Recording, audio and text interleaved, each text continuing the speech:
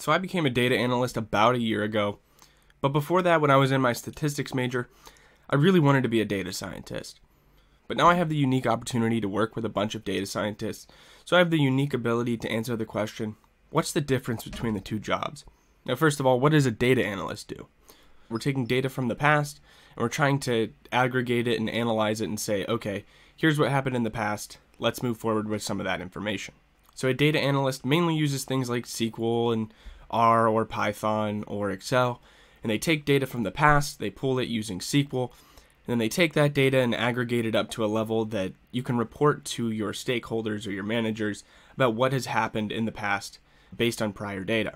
So one example for me would be looking at a specific market segment, which means just an area of our business. So that's just a certain subset of members for our overall population of those who have our insurance.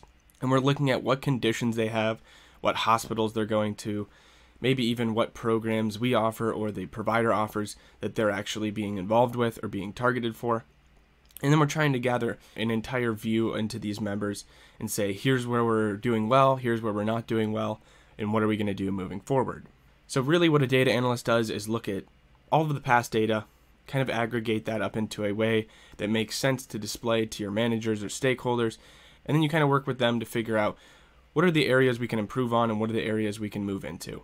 Now what a data scientist will do on the flip side is they'll take a lot of similar data as what we take, but they just are going to be more so predicting into the future than what a data analyst would be doing.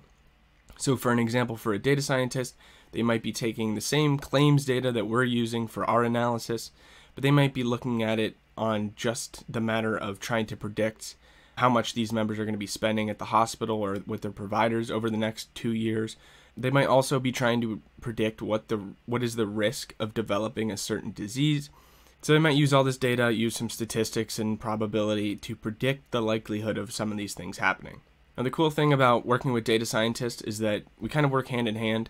We can present some of our analysis to them and they can give us the correct models to use.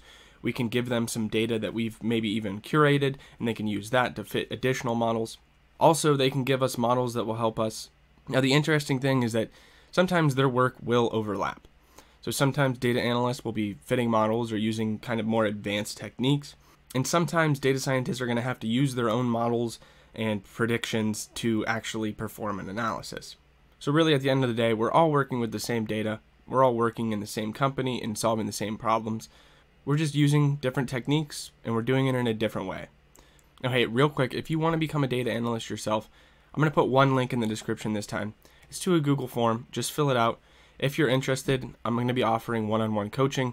You'll be answering a few questions, and then I'll kind of give you an outline of what you can do in the next year or 2 years so that you can become a data analyst yourself. So if that's something that you're interested in, go ahead, check out that link in the description, fill out a quick form, and I'll have your info, and I'll get back to you. But other than that, thanks for watching.